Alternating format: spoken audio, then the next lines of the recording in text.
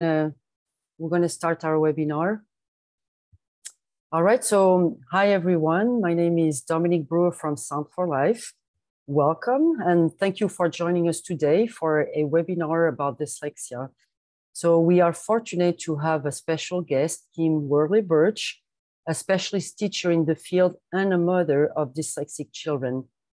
Kim has used Forbrain extensively at home and at her practice, and she will talk about what she has observed firsthand, the clear benefits of Forbrain with the dyslexic community. So Forbrain is an award-winning device. It was developed by Sound for Life, a neurotechnology company that inherits its technology and science from the Tomatis method, a world leader in auditory stimulation. Forbrain helps people with speech and language and voice disorders, attentional difficulties, memory issues, and it stimulates the brain to improve the perception and the analysis of the sensory messages and integrate, the therapy that you will, put in place for them. Ultimately, it allows the brain to function more efficiently. So as a tool, it is a complementary technique to the work that you do in your communities, and it enhances the results by helping your clients to better integrate your therapy or educational exercises. It can be used in your practice, at home, or at school. So for many years, we have had thousands of professionals from different fields become affiliated with Sound for Life. They actively use and recommend both Forbrain and its companion headset, Sensory. Sensory is a multi-sensory program that helps integrate motor and cognitive abilities through a 40-day music and movement program. Each device has its own affiliate program, and we encourage you to sign up for both at forbrain.com and sensory.com. So this webinar is being recorded. The audio, video, and chat features are disabled for everyone besides the host, and we will answer your questions at the very end of the session. You will see at the bottom of the Zoom platform the Q&A session where you can post your questions. So without further ado, I'll turn the webinar over to Kim. Thank you. Hi, everyone, and welcome, and thanks so much for joining. A little bit about Dominique's already introduced me, but I have a private practice. I do diagnostic assessments, so I assess dyslexia. I also am a specialist teacher, so I work with sort of individual one-to-one cases. And I do work with different types of specific learning difficulties. My primary speciality is dyslexia, but of course you see that it comes with ADHD and dyspraxia and sort of dyscalculia, those sorts of things. I came across Forbrain about 5 years ago.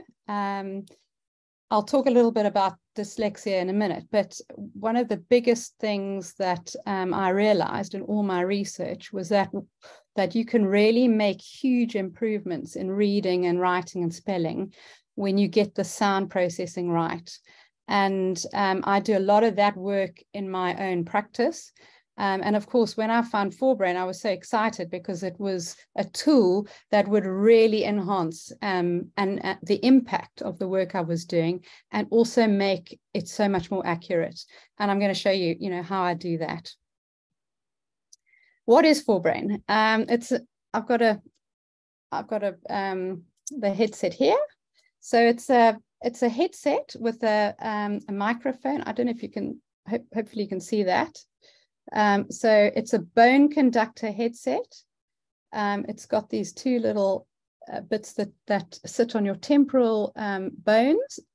And then there's a microphone that you talk into, and it's got a dynamic filter, which is clever. I'll talk a little bit about that too. And then there's also a secondary microphone, which you attach to the Forbrain, and the therapist or the parent can actually talk into that. And I'm going to show you how I use it. But basically, it amplifies speech in real time. Now, There's a natural process called the auditory vocal loop, and this is what Forbrain works with. So this is the natural process, how we perceive, analyze, assimilate, and continually adjust our speech. And we use Forbrain to make sure that when you're speaking, you are actually making sure those sounds are accurate. So how does it work? Well, it uses amplified bone conduction. So remember, the sound's going through our bones rather than our ears. And it's a really, for those of you who don't know, but we hear sounds through our ear canal, through the tympanic membrane, but we also hear sounds through the bones in our body and through our skull. And actually, because a sound travels 10 times faster in a solid than it does in a liquid or a gas, the sound is transmitted 10 times faster. And the important thing, with greater clarity than air conduction. There's also really interesting a study on the Forbrain website about sort of additional benefits of bone conduction. These are these little bits here. That's where the sound's transmitted. The dynamic filter is this here, which strengthens specific frequencies of sound. And it also alternates, it's called gating. It alternates the sort of how the sound comes through. So it repeatedly surprises the brain. And that forces you to hold attention. Your ears have to keep sort of focusing and refocusing. So there's an additional benefit of attention, actually. But it's stimulating, making sure those little ear muscles work really well, work properly and accurately. And then finally, the auditory feedback loop, which I discussed earlier, enhances the sounds of spoken words. And it corrects how you hear your voice, which improves speech production and sound discrimination. There's a huge amount of scientific research done with Forbrain, some fantastic studies, and have a look at the Forbrain website for those. But what we can see is that, using Forbrain really does help reading and writing skills. Now, in my practice, I've been using it for 5 years. I've seen the most tremendous results. It does help short-term and verbal memory. It helps that ability to stay on task. So it's a fantastic tool when you use it for younger kids to get them to process sounds properly. But for older children, when they're reading or revising, using the Forbrain actually helps you pay attention while you read, which obviously then helps your comprehension too. And then the other wonderful thing is that it helps speech, pronunciation, and fluency. So your language can be more fluent, can be more accurate. I'm just going to give a little definition of dyslexia. This is from the Rose Report. This is the definition we use in the UK. It's pretty similar around the world.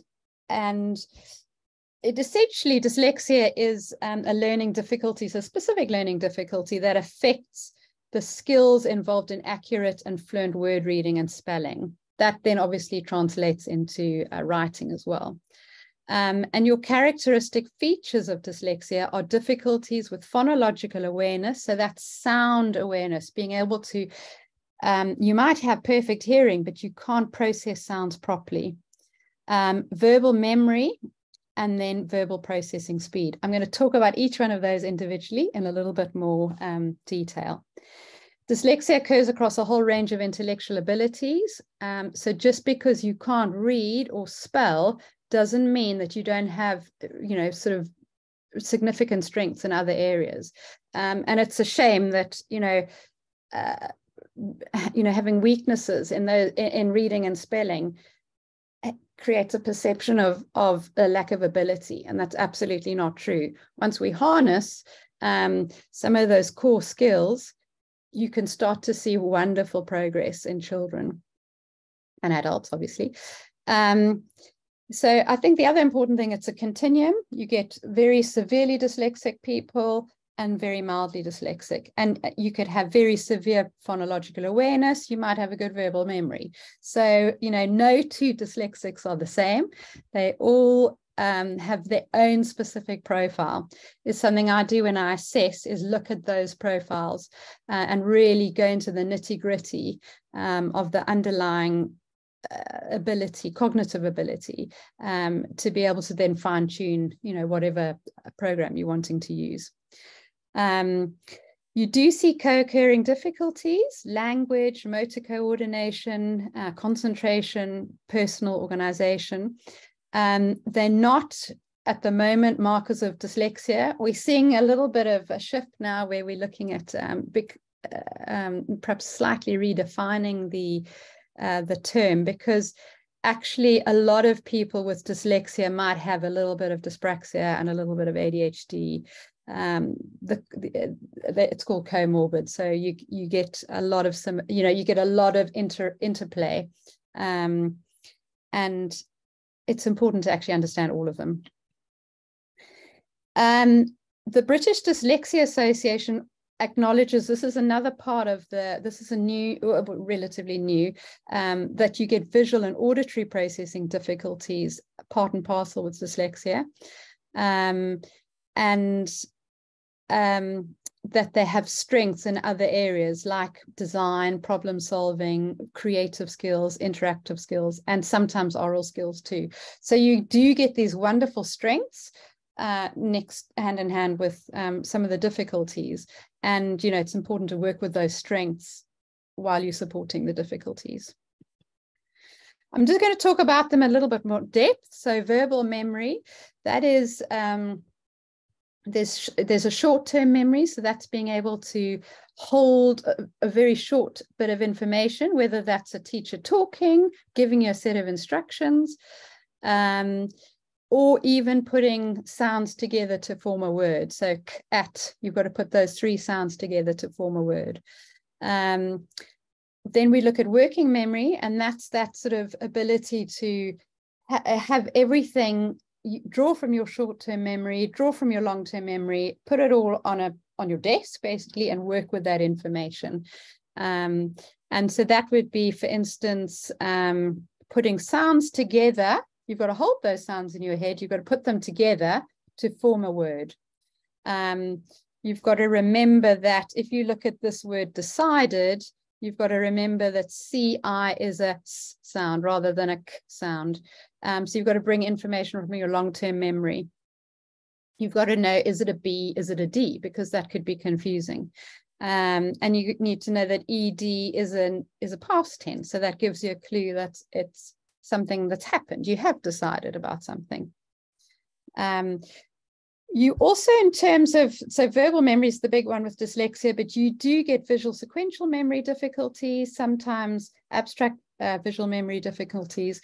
And so sometimes seeing those letters can be a little bit confusing, seeing those words.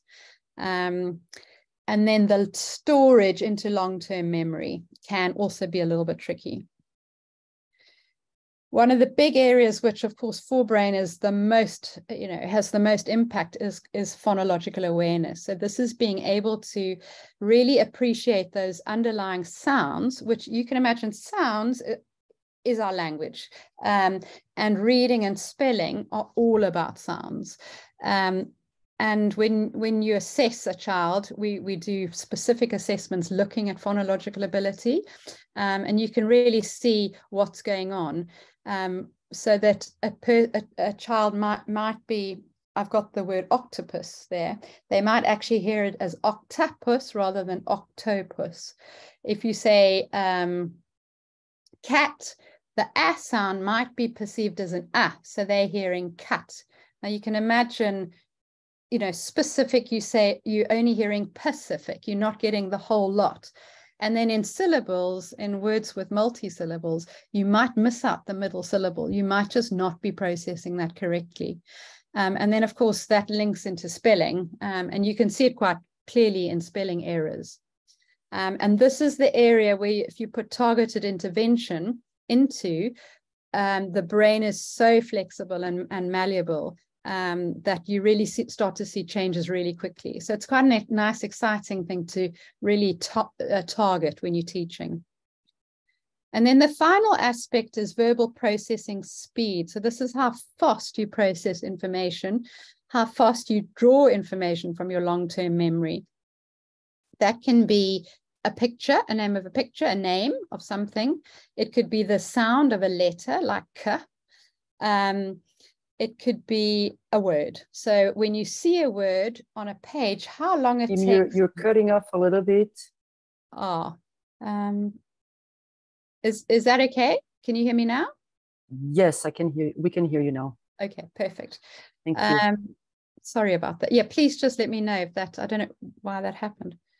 And then also it's drawing that information too. So words that rhyme, generating words that rhyme. So bringing that information from your long-term memory, from the language center of your brain to speak it. So that's kind of a whistle-stop tour. Obviously, I could talk about these things in detail for ages, but a really quick sort of explanation. So the impact then is on reading. It means that the reading might be slow. You might forget words. So you've seen the word saw, but you're reading it as was. Or you see the word the on one page, the next word you can't remember what that word is. It takes a long time for those words to be, I call them glued in, because it's a nice, easy way to describe it for children, but to cement into long-term memory. They have difficulty with sounds. They might guess words, and they might not understand what they're reading because they're so busy decoding the words on the page. And that's the biggest thing that we see is you might have this incredible, curiosity and a child who's interested in things, but when they read, they're not taking anything in. And that can be A, they've got an attention problem, or B, they're actually spending all that time decoding. And when your sound processing, your phonological awareness is weak, it's exhausting, absolutely exhausting. So until you get that fluent and really get those skills automatic, reading is really tiring, learning to read. In spelling, we see they forget patterns, they might miss syllables when they're writing, they might mix up letters. And then, of course, that then filters into writing, forming your letters, getting started. How do I even start on a page? Getting all your thoughts down. How do I spell the word? That's difficult. It does also filter into speaking, finding the right word to speak at the right time. You might be chatty, but when you've actually got to draw a specific word, it can take a bit longer. So you'll find they might say words like thing and stuff a lot. And that's just because they can't quite get that word at the exact word they want to use. And of course, it also impacts following instructions. Any background noise is distracting. Following a lesson is tricky. So learning. Basic skills take much longer to cement, and they need a lot more repetition. I thought I'd just quickly explain why learning to read is hard from that dyslexic point of view. Mapping letter sound links can be really difficult. So just putting those sounds to those letters can take a long time to establish, and they need a lot of intervention.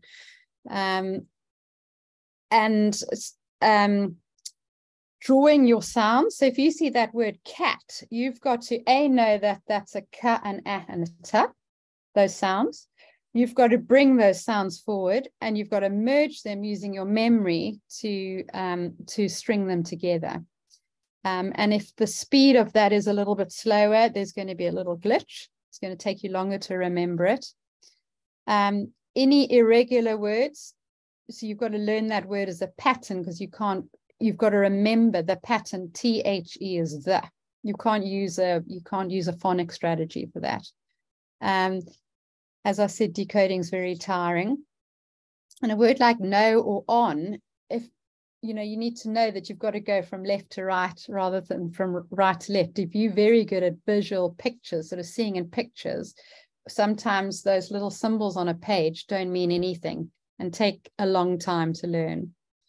And I think, just as I mentioned earlier, if you're spending all that time decoding, there's no working memory left. Your working memory is just totally clogged up with that ability to. The fun part is actually understanding what you read. And spelling, if we think of spelling now, it's again the same difficulty with mapping those letter sound links. How quickly you can draw that word, that letter or that word from your long-term memory. You've got to combine sounds to form a phonic pattern. You've got to remember what those sounds are. And then if you've got any little fine motor difficulties, you can imagine that now you're thinking, oh my word, how do I even start writing that letter? Then I've got to think about attaching the sound to it. And then I've got to put it all together. So spelling can take a long time to remediate, actually. And you know, I think when you know, in terms from a teaching perspective, spend the effort on the reading first. I mean, if you look at that little fish there, the GHOTI could actually be fish, because GH is a sound, can be a sound, or can sometimes sound like an I, and TI is sometimes a sh. So you can imagine there are all these different phonemes that you've got to remember. And if your memory is a little bit tricky, and then the sound processing is tricky, it just makes spelling really hard. How for the Forbrain helps dyslexic learners. So this is really the crux of the lecture. And when I go through my case study, I'm going to show you exactly how to use it from a teaching point of view. But the Forbrain fine-tunes the discrimination and processing of sounds. So if you're not quite getting that an is an like say you're hearing the word cat, but you're actually hearing cut, because you can't discriminate between an and an we can work with that using the Forbrain. So you talk into it, and actually the child will talk into it, and they will then start to really make sure that they're getting the difference between those sounds. So you're getting accurate sound awareness. It also helps the memory of letter sound patterns. It's really effective with that. It helps with fluency, so not only reading fluency, but verbal fluency. It definitely improves attention. I actually use it when I'm writing my diagnostic reports, because I talk them back to myself, and that helps me hold what I'm writing in my head, and then I can think, oh, hang on, actually I wanted to say that. Actually, I thought of that, and it's just when you wear it, it's just the most wonderful tool. It allows for the sub-vocalization. So when you talk back to yourself, your memory is so much stronger. And if you're getting that information through bone conduction faster, you then have got more time to process what you're hearing, basically. It really helps develop reading and spelling skills. It improves reading comprehension. So I get all my pupils to read out loud. And you wouldn't believe when they first sort of put it on and read with it, and they say, I can't believe I'm following what I'm reading. It's really, it's wonderful when you see that. And I thought, for me, the impact of any support program I put in place is just so much faster, because we really are much more accurate.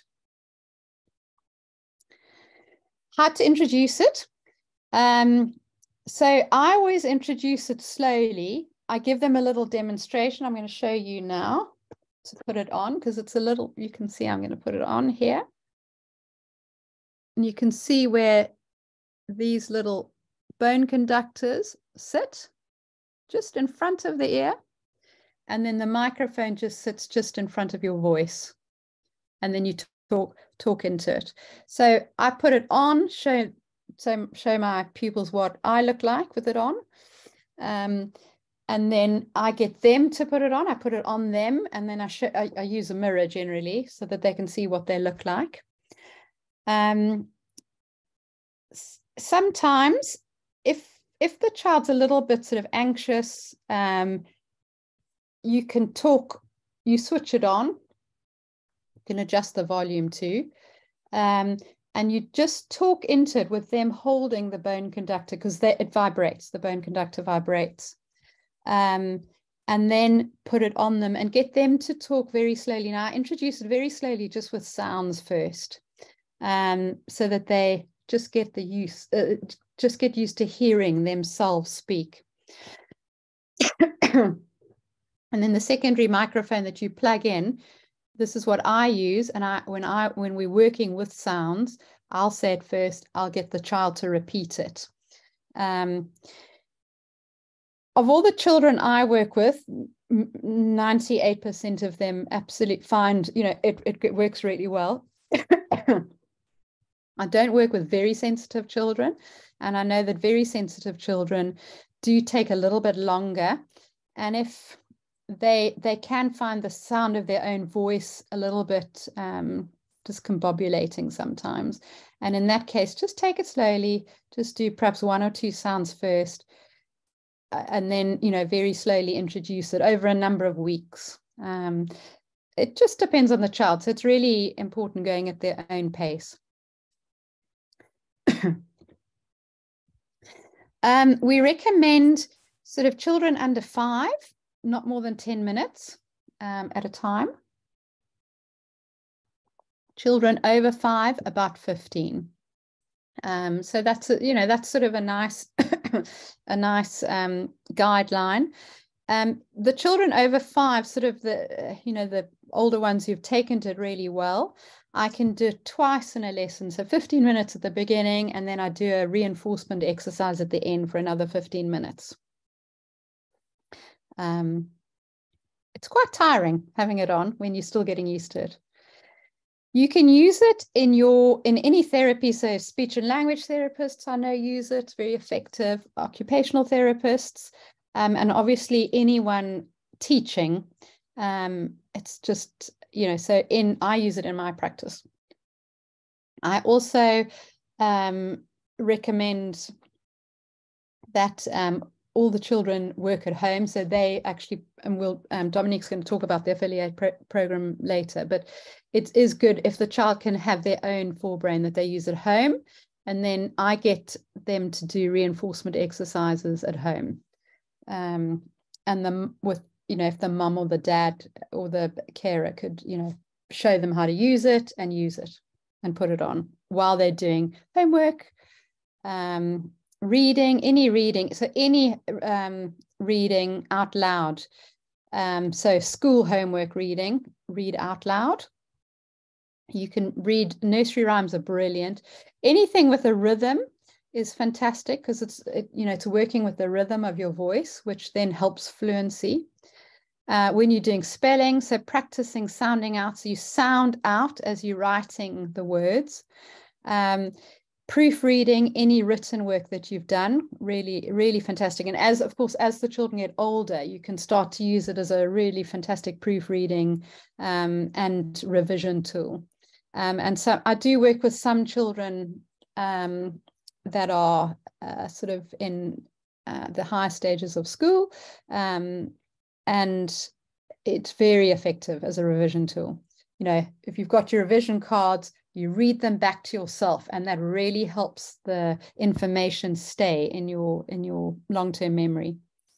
Any sorts of memorization that they do, I had one of my little pupils had to do a talk in front of the school. In fact, I've just been teaching her, and she was very excited because she got into the finals, and she was practicing her speech using the Forbrain. So again, just really lovely for her to hear how clear she was, but it also helps with the memory. And then you can also get children to just talk with it. So, creating stories. So using language, basically, inventing dialogue. I'm going to talk about a case study now. I have had the most wonderful results with lots of children, all fairly similar, and I do use a fairly similar approach. I fine-tune it depending on the child and their profile. But this was a little girl, age 9, Sarah, who came to me. I did her diagnostic assessment, and her reading and spelling ages were really low, so 2 years below expected levels. She didn't actually have all her letter sound links, so she didn't know when she saw the G, she thought it was a J. When she saw B's and D, she was mixing up too. But R, she was saying as a V. So there were quite a few. And you do find this, I find this a lot. You think that the child knows all their letter sounds, but they actually don't. And they're not automatic. And that's what we want to get to. We want to get to this automaticity where all those core skills are literally automatic. You don't have to think about them. Then you've got more space in your working memory, you know, for the really fun stuff, like using your, you know, curiosity or your imagination. Her verbal memory, phonological awareness, and phonological processing were all low, either below average, so ranging between below average and in the low range. I've just put some standardized scores there. And actually so she just wasn't processing sounds properly at all, none. And her processing, the rapid naming was really challenging. So she would see a picture of a dog and she would say cat. So you can see this fluency difficulty. And writing, it was a lovely comment, actually. She said, it feels like there's no ink in my pen. And she just couldn't start writing. And it was such a challenge. And of course, you know, coupled with all specific learning difficulties, self-esteem drops, anxiety rises, and of course that creates another, you know, layer of difficulties too. I put a structured support plan in place using Forbrain. I had one 60-minute lesson a week with her for a year, and she did daily reading at home with Forbrain. So I gave the mum specific things to work on that she practiced at home. She also did her spellings, actually, with her school spellings at home. I'm just going to go through the support program for reading, because I think, you know, if you get that right, you can really make such fantastic strides, and the impact's really quite quick as well. So I always start off with phonological awareness exercises. Every single child I work with, I really get that we work at a sound level first, and that's what we use the Forbrain. I use the Forbrain for all of this, but you know, you put the Forbrain on. I'm going to show you some pictures in a minute, but really making sure that they are actually getting those sounds are really accurate. I start with mid vowels first, because they are, you know, really important. Making sure if you see that you're hearing a in a word and it is an a, not an e or an e. And that when you see the letter A, you immediately can say the sound. We then play around with manipulating sounds, and I'll show you some exercises with that. So if I say cat, now what is cat with an A in the middle? And they've got to say cat. And then we say, what is the first sound in cat? K. What is the middle sound? A. What is the last sound? T. And you really do realize that those aren't automatic when you really start to dig deep, and we need those to be really nice and clear. So I start with mid vowels first, then I get them to isolate the first sound, isolate the last sound, and then we start to change sounds. So you play with sounds. Then I always do explicit work mapping letters and sounds. So this is now looking at the picture of a letter and attaching a sound to it and manipulating those. I do some rapid naming exercises, and I'm going to show you those in a minute. So just being able to see something and immediately generate the sound for it, or the name name for it. And I do rapid naming of the high frequency words too. So those 100 high frequency words that are in 50% of everything we read. So you can imagine you get quite good gains if those are nice and fluent. Syllable division is really important too, being able to break up words. And I use a really simple one so that there's not too many rules. Rules are really difficult. If you've got to learn too many rules, you just want something nice and simple. I then build phonic patterns, introducing them always at a sound level first, playing with the sounds, then words, little silly sentences to practice, and then practicing those words at a passage level. So there's a huge amount of reinforcement going on. And then we look at reading comprehension too. So inference, predicting text, being able to summarize what you've read, being able to imagine a story in your head too. So if I just show you quickly so you can see the sounds. I use concrete resources. So with the Forbrain, say if you look at that pig, I'll say with the Forbrain on, and I'll be talking into the secondary microphone. Let's say the word pig. Pig. What does pig start with? P. And then I say a P, and the child says a P. If I say dog, what's the middle sound in dog? Oh. And then I say an oh, and they hear an oh, and then they repeat it back, oh. So you can see there's a lot of, really analyzing and those sounds properly. And then the middle picture, I've got, say the top 1, 3, I've got a dog, I've got a duck, and I've got a sun. And then I say, what does dog start with? D. What does sun start with? S. What does duck start with? D. And they've got the Forbrain on, and they're repeating that sound so they're hearing that sound as they repeat it. And then I say, which two pictures have the same starting sound? And then they can circle that. And then I move on to the third picture is letters. So now starting to attach the letter sounds to links. And I just use 5 letters at a time with the vowels. And then we'll say cat, and then make cat, and I'm asking them to repeat it in the Forbrain, and then I say, okay, change cat to cut, and they say cut, and then they've got to change the little magnetic letter to a. So you can hear there's a lot of this manipulating, really fine-tuning those sounds. And then the first picture, say we're working on a.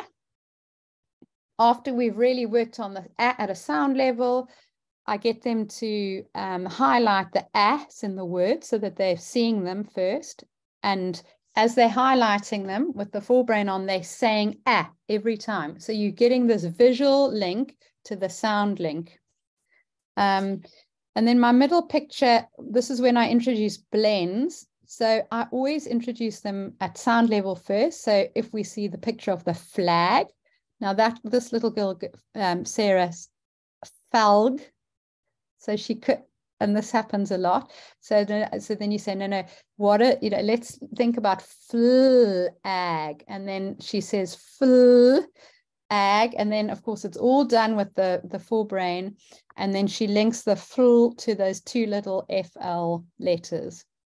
I do also on this third picture some visual tracking exercises, and every time they see the bl, they say it in the Forbrain microphone.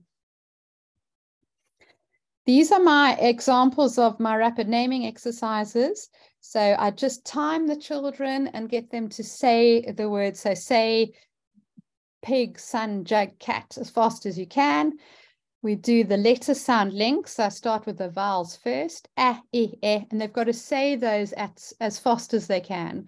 And then you time them and you see how much faster they get. You do this probably for 5 weeks in a row. And then I'd start off with the first, these are the high frequency words. So just the first few. So just getting them to say those fast using the Forbrain as well. So you just get this fluency and automaticity of these words. And then just talk a little bit about the spelling. So we worked on those regular CVC words first, consonant, vowel, consonant. Again, remember, we're working at a sound level first. So once those are accurate, of course, it's so much better. Then you sound out the letters. We're using the Forbrain, build the 25 common words first. Building them in magnetics and magnetic letters and Play-Doh, writing back a simple sentence, reading your sentence back, and proofreading your work using Forbrain. So just a little example. These were irregular spellings, and then I got Sarah to just proofread her sentence and then tick her words. And then you can see the second picture. Again, just using tiny words that we had been working on the sounds, spell if, and then she's got the Forbrain on saying if, and then writing it. Okay, now write fib, fob, and you can see she's saying it and writing it. So again, that accurate processing of sounds. And then just the results after a year, really wonderful. So her reading age was 1 year above her reading accuracy. The best results were actually the single word reading and the phonemic decoding. She went, in fact, I've got the scores here, but from word reading from 87 to 87 standard score to 124. And the phonemic decoding again from 74 to 112, so huge leaps forward just using that approach. Spelling went up to expected levels, which was actually brilliant. And then this massive improvement in phonological awareness and processing. Writing, suddenly now writing lovely sentences, passages, and the most exciting thing of all was the improvements in confidence and self-esteem. So really wonderful case study, actually. I'm going to pass you over to Dominique. I'm aware that, of course, I've rattled on a bit too much, but she's going to tell you about our affiliate community now. Thank you, Kim. I've been answering some questions on the Q&A, and we're all very, very happy with the great insight you're giving us. So thank you for that. Okay, so yes, earlier at the beginning of the webinar, we talked a little bit about the community of affiliate professionals. Sound for Life has thousands of professionals around the world registered to their affiliate programs.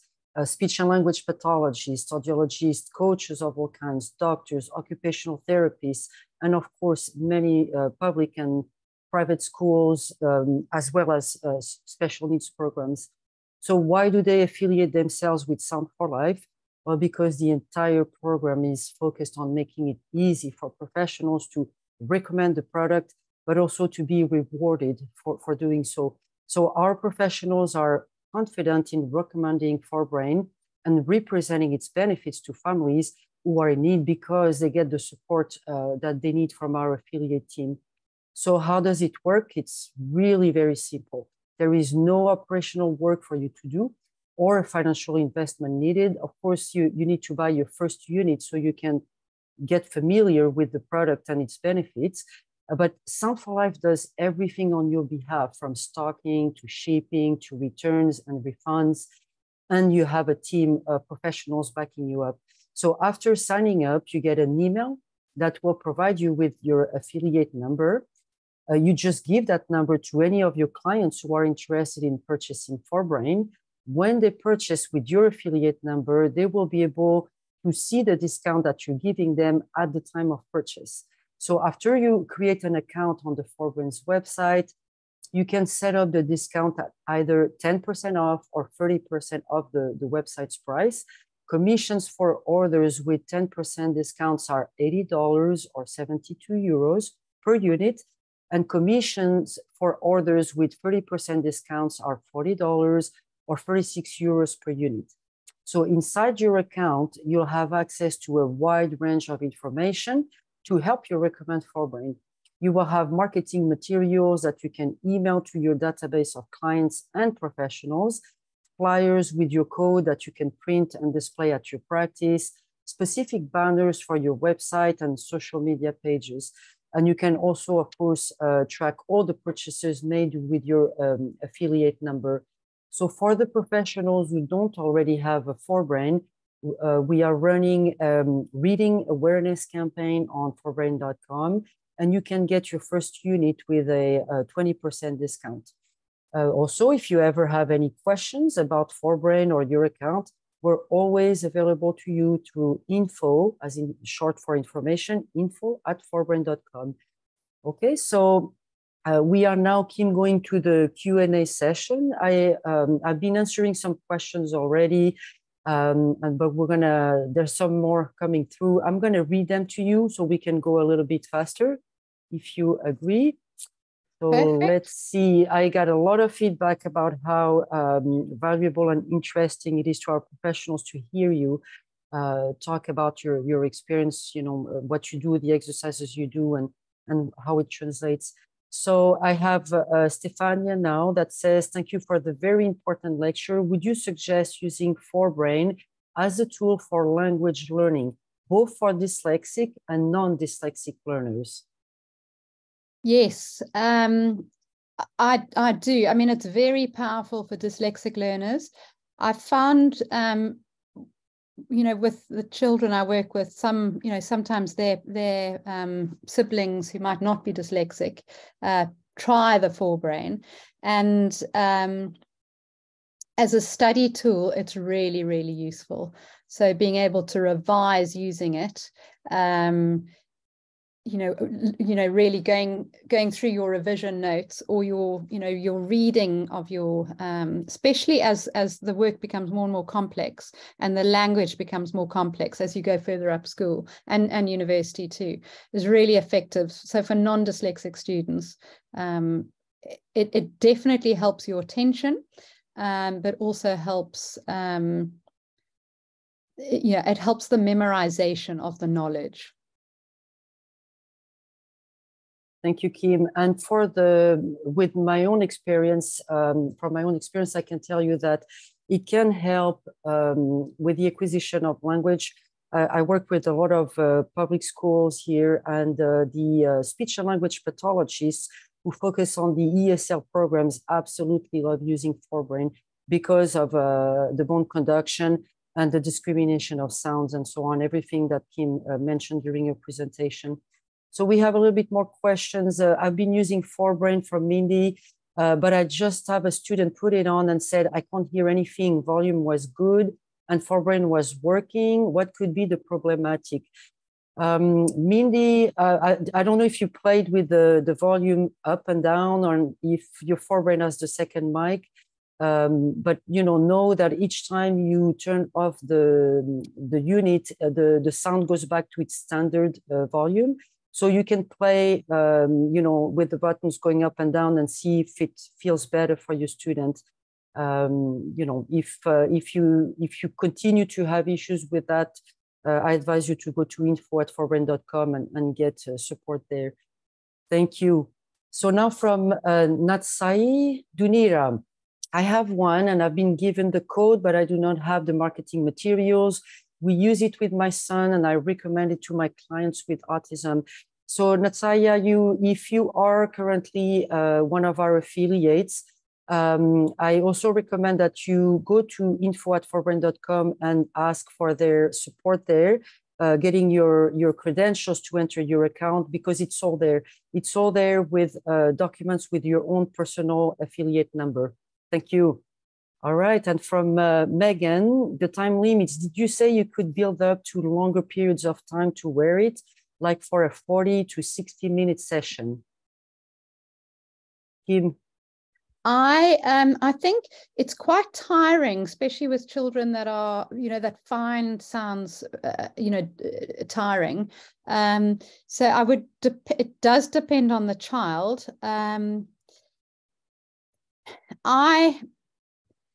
You can go up. I wouldn't do it for the whole hour session. I think that would be too much, but you could go up to 20 minutes and then take a little break.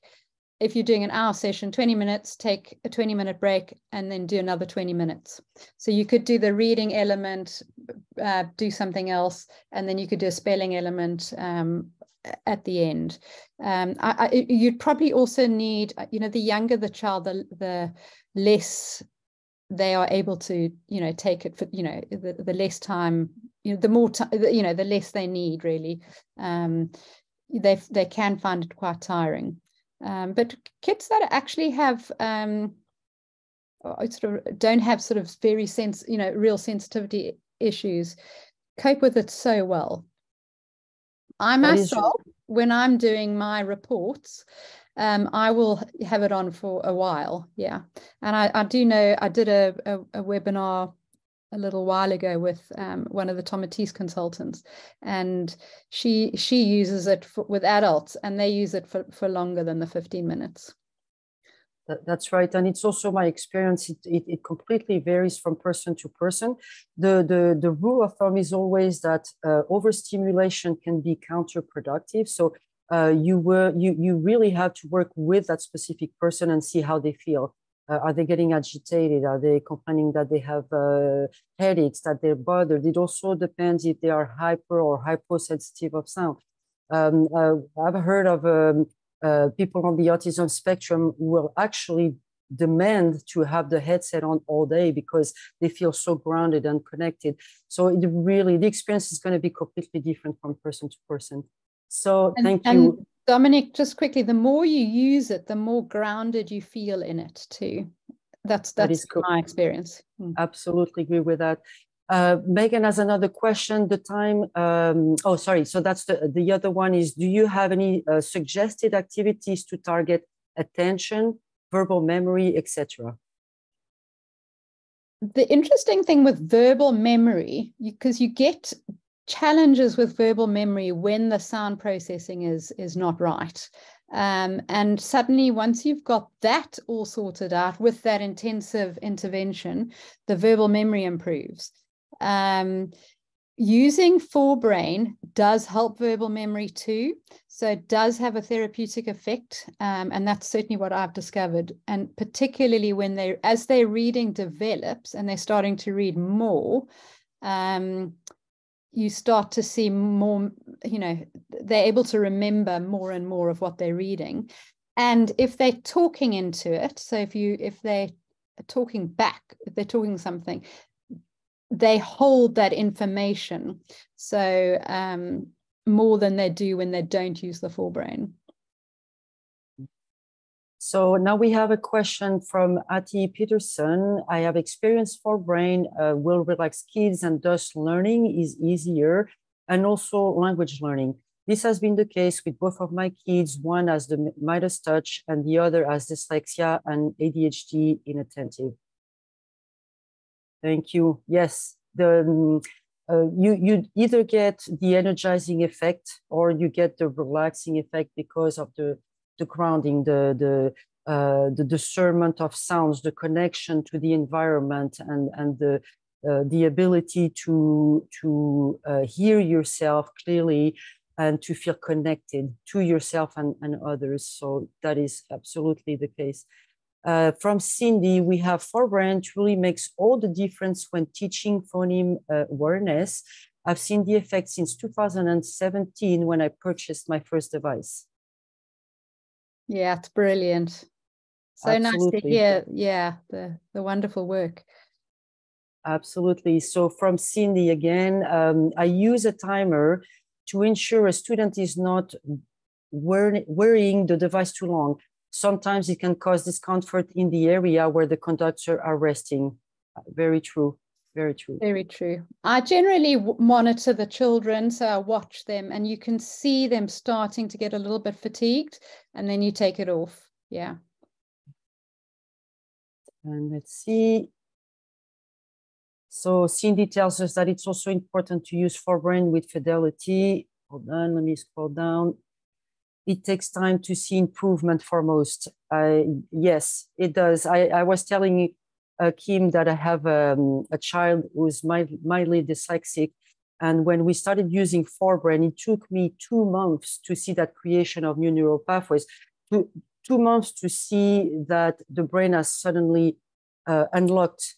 And at that point, my child was able to read better, comprehend, was able to read long words. You mentioned that earlier, Kim. She stopped trying to make up words. And thanks to Forbrain, little by little, she was getting to that place where reading was a joy and not a chore. Yeah, it's lovely when they get to that stage. And I think the other important thing, which I actually didn't mention, is that it is a really slow and steady journey. And depending on the severity of the dyslexia, will depend on how long it takes. And it's just so important to just go in tiny steps. And, you know, even if they only learn one word a week, that's actually progress. And it can be really, really, really slow, and that's fine. It's just the important thing is to go at their pace and to have a really nice methodical approach. Okay, so Cindy tells us that slow and steady wins the race. Yes, yes, Definitely. it does. Definitely. All right, so right now, okay, so Caitlin just came through. Is this useful for children with sensory processing problems?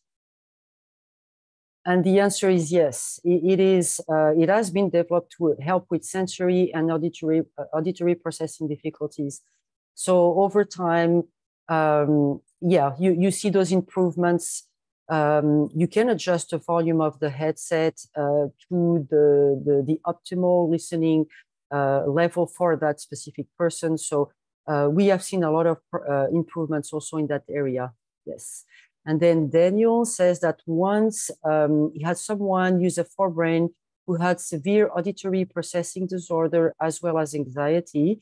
She was wearing Forbrain in normal conversations, and it was too much for her. She couldn't handle both that in interaction with others. Yeah, so that can happen.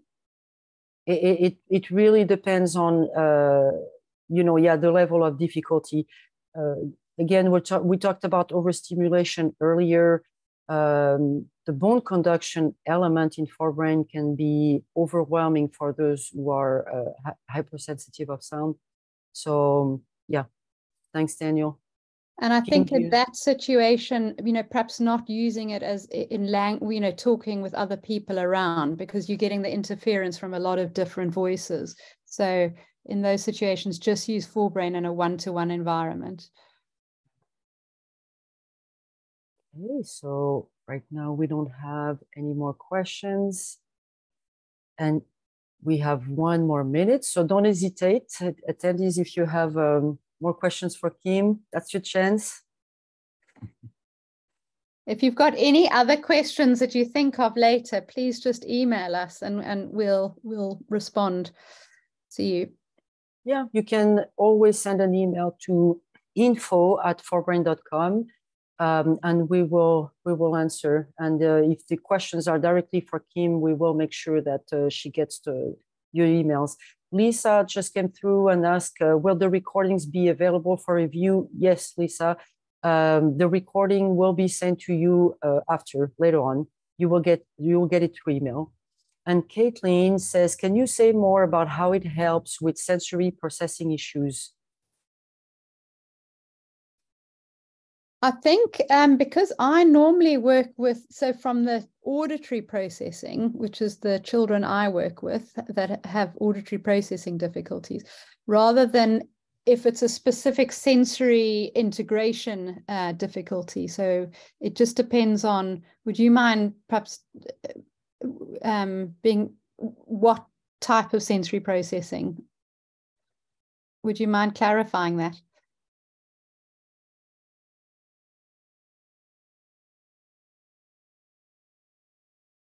From an auditory processing point of view, it's very effective because it really does fine-tune the discrimination of sounds, the holding, so your memory of sounds, which is your verbal memory, and also